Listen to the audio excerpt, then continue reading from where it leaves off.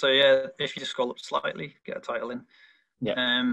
So we were trying to make some things for local authorities. So the first idea was to do a local authority version of the Financial Times graph showing cases with time since there were 10 cases reported. So it's very rough and ready at the moment. I've not got a y-axis labeled yet, and it's on a linear scale. I'm going to make it so you can switch between linear and logarithmic scale, and just to have a sort of more localized view. I don't know how useful it's going to be for people, but if anyone from local authorities has ideas for things that they would like to be able to drill down into data sets at a local authority level, we can try and coordinate it all on that page. There's a GitHub repo for it, so you can make issues on there and contribute if you want to. So is that our GitHub repo, Stuart, or Tom White? Yeah, we'll share the link. Put our GitHub repo in the chat. Yeah, so the data for that comes from Tom White, who's trying to collate data across the UK, because each UK nation is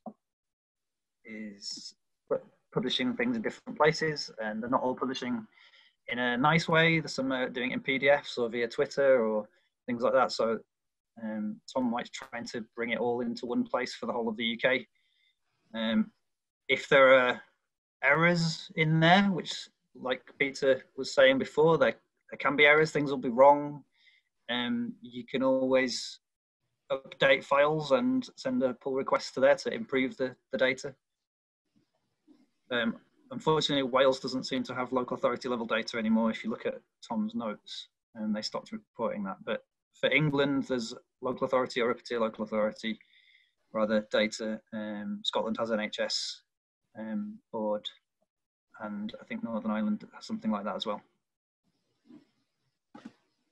And then what we're looking at doing is to, once we've got the data in some sort of shape for each local authority, is to try and present their rate of change.